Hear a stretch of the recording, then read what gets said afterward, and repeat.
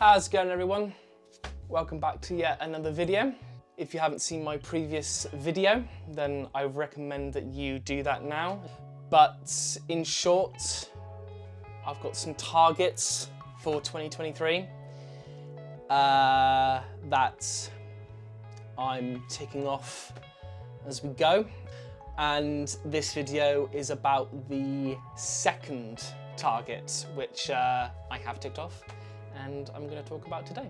So, in the grand scheme of things, this target is not the biggest priority, but it's something that I felt needed to happen because, you know, I'm now a full-time videographer and editor, and my work has, for the past 2 years, has all been achieved on this camera right here.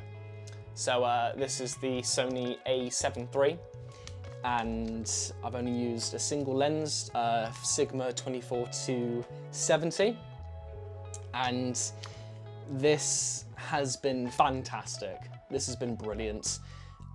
Previously, I was on a Canon 60D, and that was mainly for taking pictures, and I didn't know that I wanted to fully commit, so I wanted like a hybrid camera that could do a bit of both, and this camera did exactly that, and I love it. It's brilliant. I still use it today, but the more and more I do film, the more and more that I'm starting to see the image that I'm producing break down.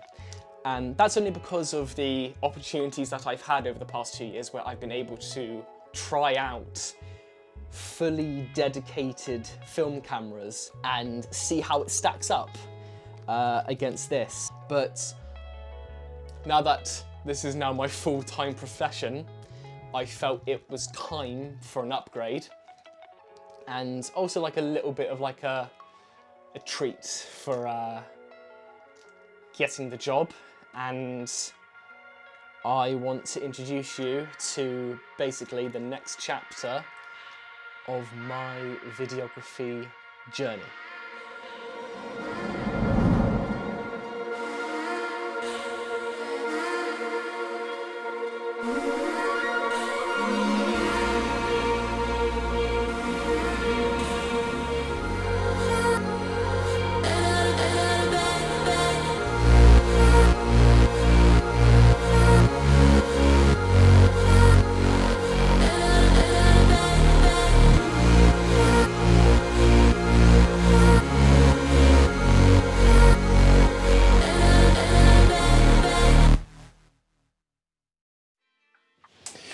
So here we are. This is the rig that I'm going to be using for the foreseeable future. So if you didn't already guess, yes, it is a Blackmagic Pocket Cinema camera.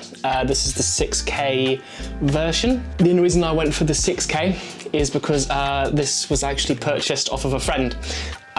This is from Sam East. If you haven't seen his stuff already, then I highly recommend you go over to his channel. He's had this for a good few years and it's just been kind of sitting on his shelf. And I thought, well, I'm in need of a cinema camera, and he's been looking to get a new camera as well.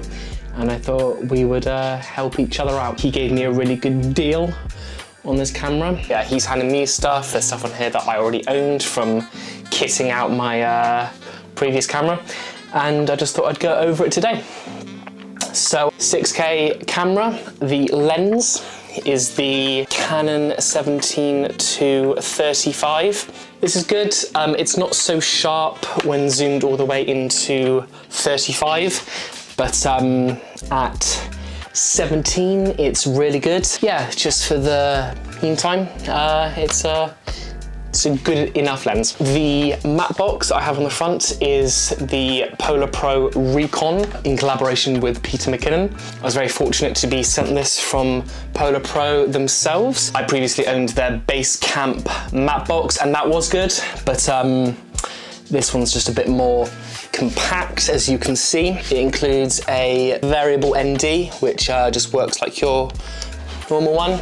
It's a 3 to 6 stop. What's really good about this is that it can just come off, so you just have that, like that.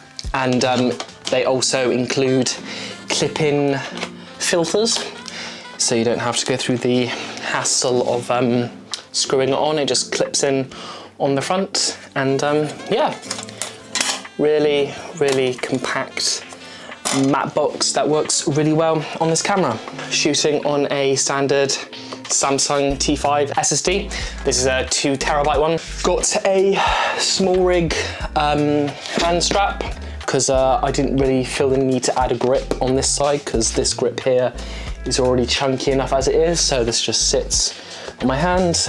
Got all the access to the scroll wheel and the record button and all the options up top, so just a really handy tool to have. And then on the other side, I do have a proper grip. This is from Ulanzi. It's just a very simple slide-on one. It's not a NATO rail. It's their own proprietary system called F22. And with the included plate, all it does is just slides on, simple as that. And the top handle from Ulanzi, and then clip off of the top really easily, and this makes it really easy to pack away, and then just clips on very easily as well. And then all of this is attached to a small rig cage. A lot of the stuff is from small rig.